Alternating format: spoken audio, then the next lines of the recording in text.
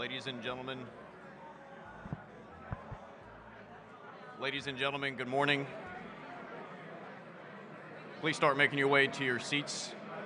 Our keynote presentation will begin in just a few minutes.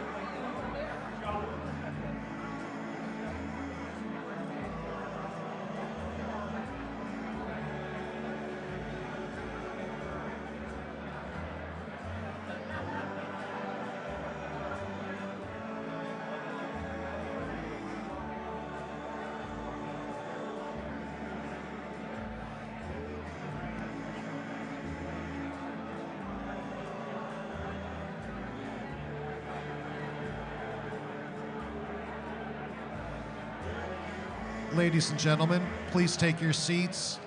Ladies and gentlemen, please take your seats. Presentation will begin shortly. Thank you.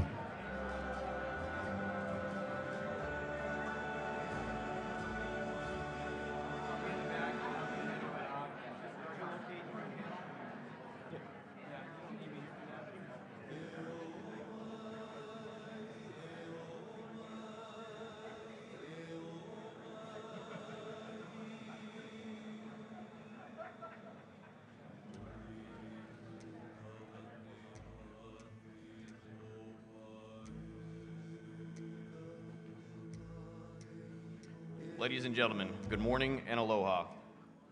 Welcome to the Defense Information Systems Agency keynote presentation provided by Lieutenant General Robert Skinner. Lieutenant General Robert J. Skinner is the Director of Defense Information Systems Agency and Commander of the Joint Forces Headquarters, Department of Defense Information Network. As Director of the Defense Information Systems Agency, Lieutenant General Skinner manages a global network and leads nearly 19,000 service members, civilians, and contractors who plan, develop, deliver, and operate joint interoperability command and control capabilities and defend the enterprise infrastructure in more than 42 countries. As Commander of the Joint Force Headquarters, Department of Defense Information Network, he is in charge with leading unified action across the DoD to secure, operate, and defend the DoD.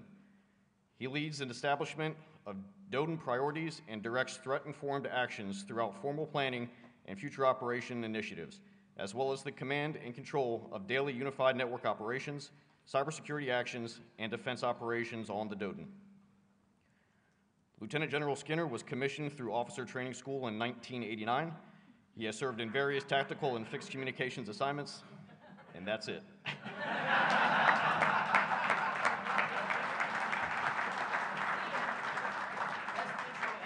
If you have any questions for the General, please text those to the address located on the screen. They will be provided to him for answering. Ladies and gentlemen, please join me in a warm welcome for this morning's guest speaker, the Director of Defense Information Systems Agency and the Joint Force Headquarters, Department of Defense Information Network, Lieutenant General Robert Skinner. Good job.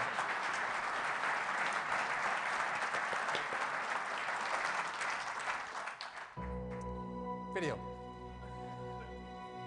30-minute video.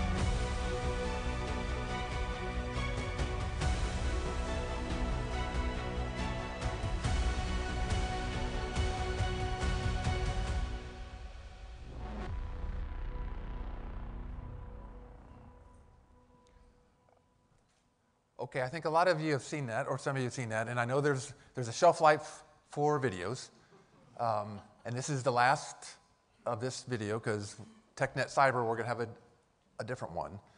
But the reason I keep showing this, if you don't get excited about what's on that video, then I need to come check your pulse. Because I think this is at the heart of what we do on a day-to-day basis. And it's about the warfighters, it's about our mission partners, and it's about making sure that they are agile and flexible and able to do what our nation calls upon each and every day. So that's why I show it every day. But I will tell you, it is exciting to be back here in Hawaii. I still don't understand why the DoD CIO and Joe Nakasone won't allow me to change our headquarters from Fort Meade to Hawaii. Every time I ask, they just shake their head and say, and then next question or next topic. But I'm still trying, so I got 2 more years to do this. Now, Colonel Simmons doesn't want that, for sure, because he doesn't want the director. But I keep telling him, keep your seat warm. Or actually, it should be keep my seat warm until I can get here. So it's great to be back. It's great to be here with some friends. The other part about all this, and General Brown and I were talking a little bit before, and she goes, and I asked her, I says, what should I talk about today? This is like 2 minutes before the session. She goes, tell them how awesome I am. She goes, you can never go wrong with that. So I will. General Brown's awesome. So, and I will tell you, having been here a little over a year ago, what she and the Indo-Pacific team have done over the last year is just amazing. And I know Colonel Simmons and team are helping out, but what she's been able to do to take the things that we talked about a year ago to a significantly higher level. So I was running this morning, looking at the beach, and again, thinking, man, why can't I just have my headquarters here? Think about what to talk about today, right? And what caught my attention as I was running is, I'm here in the Pacific, and some of our team is here in the Pacific, and we have a conflict going on in Europe, right? And I have a DISA Europe team that is there, they're supporting them. But the reason that I'm here, and the reason I made sure that we were able to get here, is because from a JFHQ DODE and or a DISA standpoint, we can't just focus on one theater, right? We have a set the globe aspect. And I will still tell you, no matter what is happening in Europe, and yes, there's atrocities, and we want to get this into a better state sooner rather than later, China's still the pacing threat. And the Pacific is still the strategic area of, I'll say, interest, and the strategic area, period, for the world order over the next 10, 20, 30 years. That's why we're here, is to show that we are emphasizing from a DISA and JFHQ DODE standpoint everything that is going on here, and we are here to continue to show our support for what General Brown is trying to do, what Admiral Aquilino is trying to do. I had meetings yesterday with the component commanders, and every single one of them identified the communications infrastructure. They identified the security of our cyber domain as key what they are trying to do. I'll also tell you, I'm bringing word from the building, the Pentagon that is, that our OSD leadership also understanding of the challenges in cybersecurity and hardening and what that does in support of operational maneuver that I would say at any time that we've had. And it's not just an individual, right? Because we've had some great individuals in leadership positions who know and understood it. But this is across the board. Just as important is they're willing to put resources behind it. Because a strategy without resources is just a pipe dream, as everybody knows. Now, proof's in the pudding as we go and we look at fiscal year 24, fiscal year 25. But there is a push to really get after how do we secure our warfighting networks better?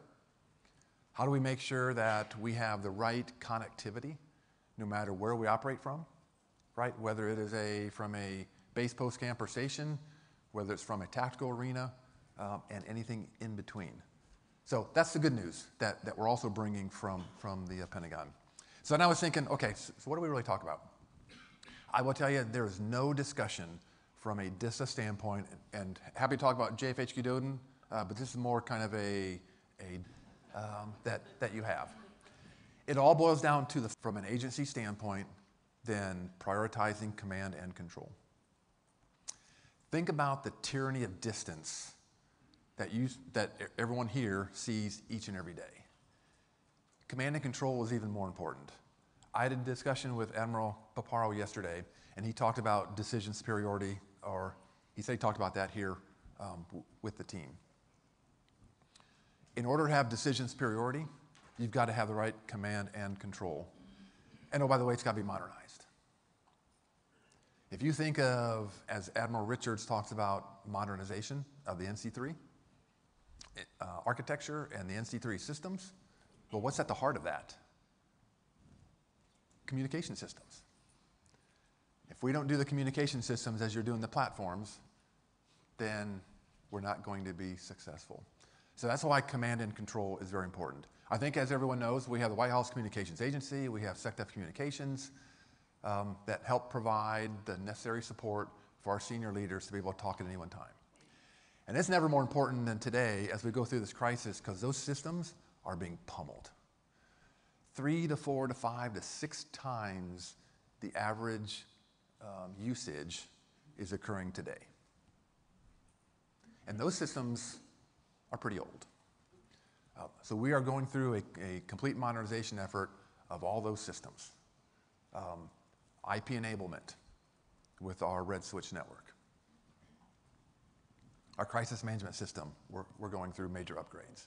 And that's to ensure that whether it's the President, Secretary of Defense, our combatant commands, because I'll tell you, if you don't think the combatant commands aren't using Red Switch, they are, significantly, to the fielded forces and back. And how do we make sure that the command and control is available for the fielded forces and those who are in a DDIL environment? Right? That's what command and control is about. So that's our number one priority. That will continue to be the number one priority, because you can't get decision superiority without that.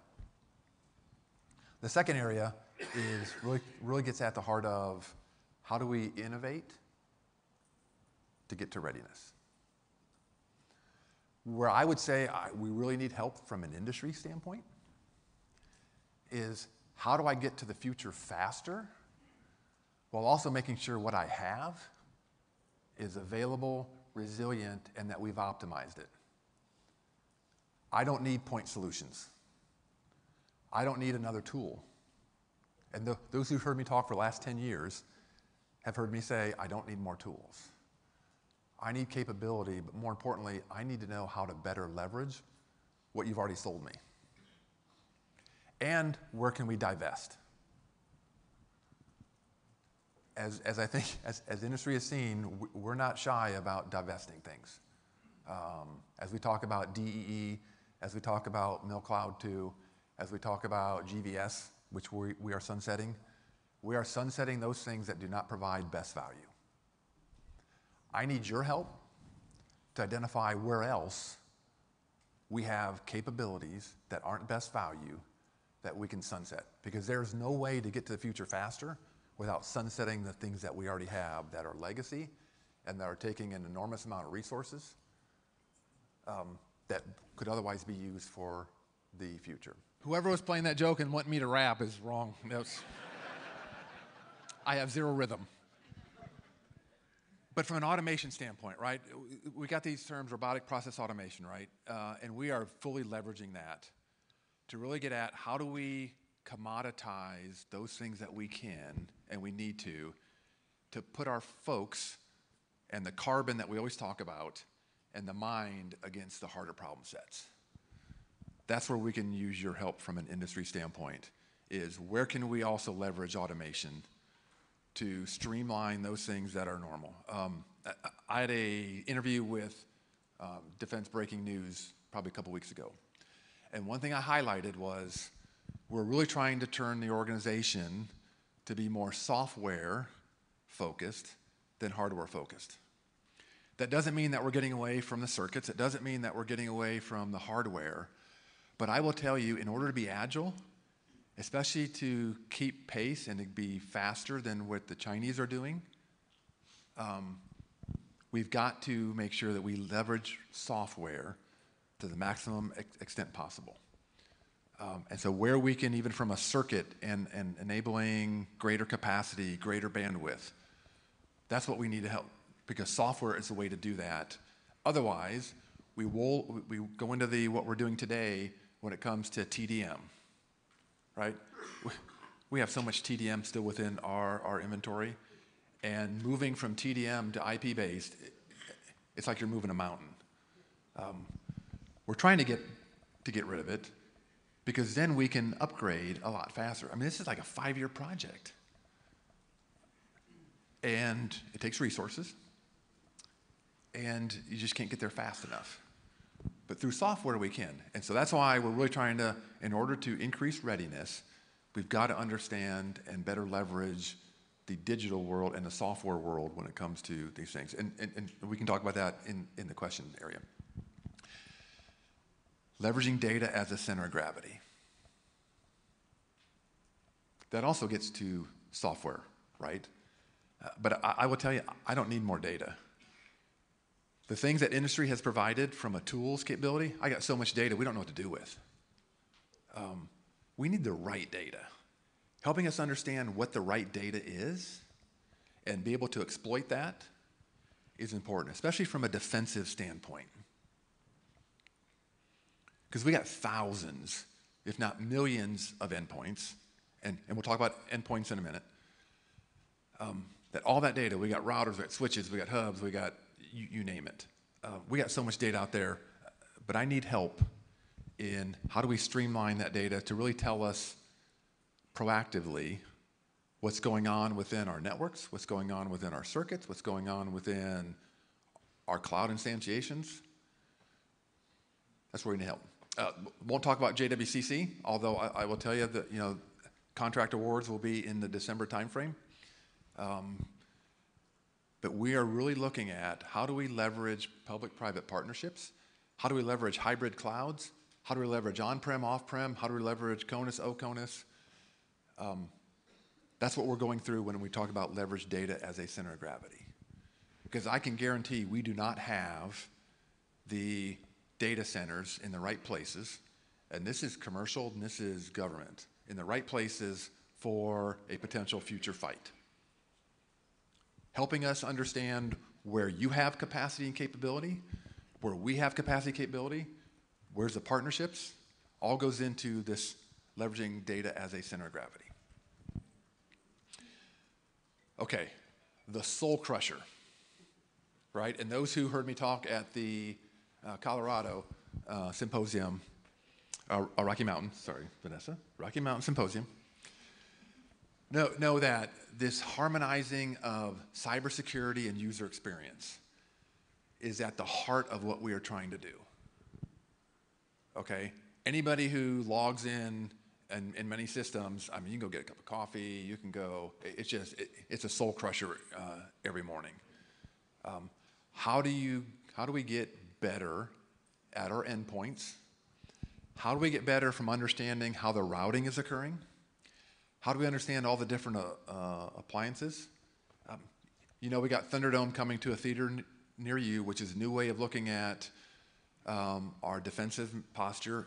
It's a new way of looking at how we're going to be routing in the future, because it's not just an endpoint, right? Your performance is based on your bandwidth. It's based on the number of hops it's taken, the number of appliances that it has to go through at the multiple levels, and then the number of things that you have on your endpoints. And then every now and then we'll decide to run a scan in the middle of the day that takes up 98% of your processing. So we like to do blue on blue every now and then too. But how can we better align the user experience while also making sure that we are hardened in the right way? Because we can't be owned at the behest of a user experience. And then the final piece is, how do we empower the workforce? A lot of times we talk about education, training, but there's a litany of things that we can do to empower the workforce. And some of it is just making things less complex, right? How do we make things less complex? How do we make the tools and the capabilities less complex so that an airman, a soldier, sailor, Marine, Guardian, they don't have to have a PhD in information technology to make it work, and to make it work effectively, and to optimize that capability.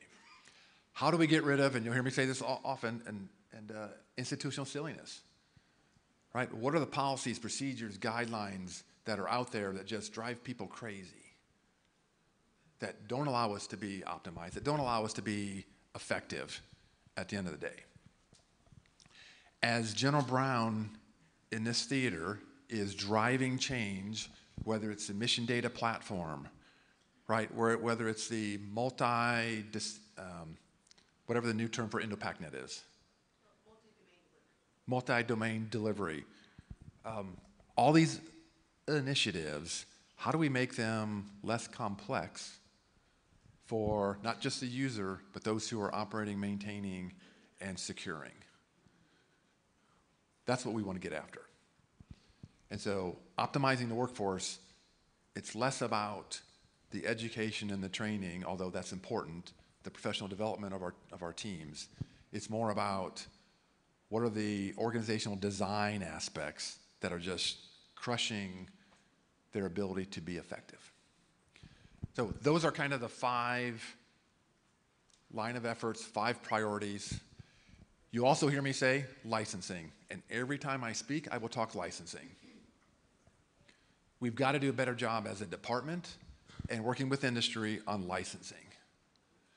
I should not stand and go talk to my counterparts in the Navy or in the Air Force, and there's better pricing for them on products than we have from a DoD standpoint or for a 4E&O. I know it's based on account managers, but we really, to be a best value, we're not saying the industry can't make money. What we're saying is it's got to be best value from a department standpoint too. And so I need your help as we kind of look through licensing. The other part I'll ask you is help us help ourselves, right? Just selling us something doesn't necessarily help us. From a licensing standpoint, if we decide to put something in our agreement that says, for example, that we want to true up every month, and you know darn well that we can't true up every month, we don't have the processes in place, help us help ourselves. Now, I think we're in a better spot. We talk about this a lot, but for the next 2 years, I'm going to be talking about licensing and talking about best value when it comes to capabilities. Okay, I'm getting the 5-minute warning up here, so I'll stop talking. I could talk a lot more, but I really want to hear your questions. Actually, Colonel Simmons wants to hear your questions so that he can answer them. So, any questions? Thank you, sir. First question, what is the plan to alter or change policies that inhibit existing technologies from being implemented that would otherwise fill some of the gaps facing the Pacific AO, specifically policies that cross AO boundaries? Colonel Simmons? No. That's so fast. So I'll tell you, here's what I would, whoever's asking the question, what policy are you talking about, right? Help give us examples of those things that are not allowing cross-cutting. Because I will tell you today, with Mr. Sherman as a DoD CIO and the other CIOs, there's a great relationship to get after anything that's inhibiting the ability to enable and engage and improve what we are doing, even from a policy standpoint. So if there are policies out there that you know of that aren't enabling us to go cross theaters, because again, we have a global mission and we can figure that out. So that's what I'll turn the question back to you to go, help me understand what those policies are, and we can get after them. Thank you, sir. Next question. How can you make the data available for developing AI solutions to address capability gaps against threats and policies regarding Title 10 and 50 issues? General Brown. No, so here's what I would say. In a crawl, walk, run, right, I say we're at the crawl stage even within Title 10. So the focus really is Title 10 now, and then bring in the Title 50, because there's some legal aspects of this that aren't necessarily policy, but it's more legal. And so until we're able to get that. With that said, I think we have congressional staffers who are really getting at how do we make this better. Don't have a good answer of when that will be, but I think you'll see over the next year or two, you'll see more efforts in trying to bring this stuff together while still maintaining the legality part of it. Thank you. I think we have time for one more. What is the biggest gap in being able to successfully defend networks in support of the warfighter? Knowing.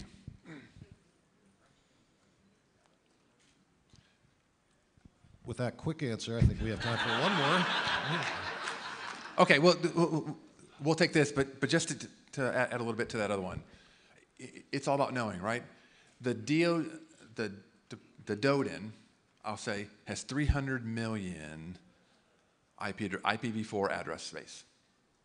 That's a lot. And I call it a federated republic, right? Because you have a whole bunch of different organizations who have a different piece of that pie, that JFHQ DODIN is really in charge of bringing all that together. And if General Fredenberg would have taken care of it when he was a deputy, we'd be okay. No. But I'll tell you, it's knowing, and it's not knowing manually, it's knowing automated, right? Because we set up the command-centric operational framework under General Fredenberg to really parse this DODIN out into 45 different areas of operation. It's still a lot of manual part of that. And so leveraging automation to make that less manual is really how we get after that. But you got to know first in order to know where you have the problems. And so sensing, having the right instrumentation, and bringing that to bear is important.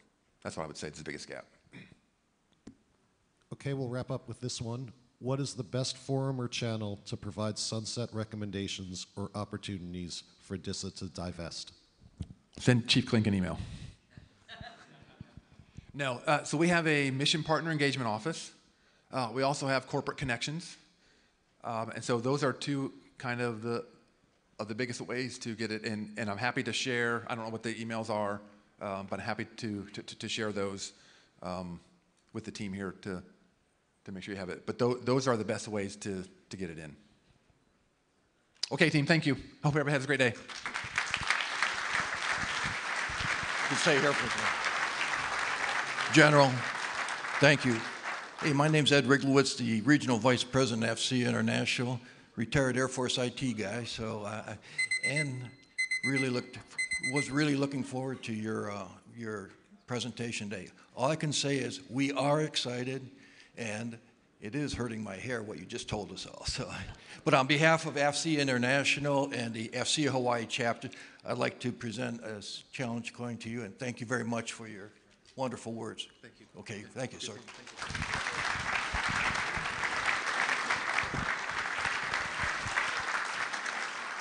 We'll be taking a 5-minute break to reset the head panel area.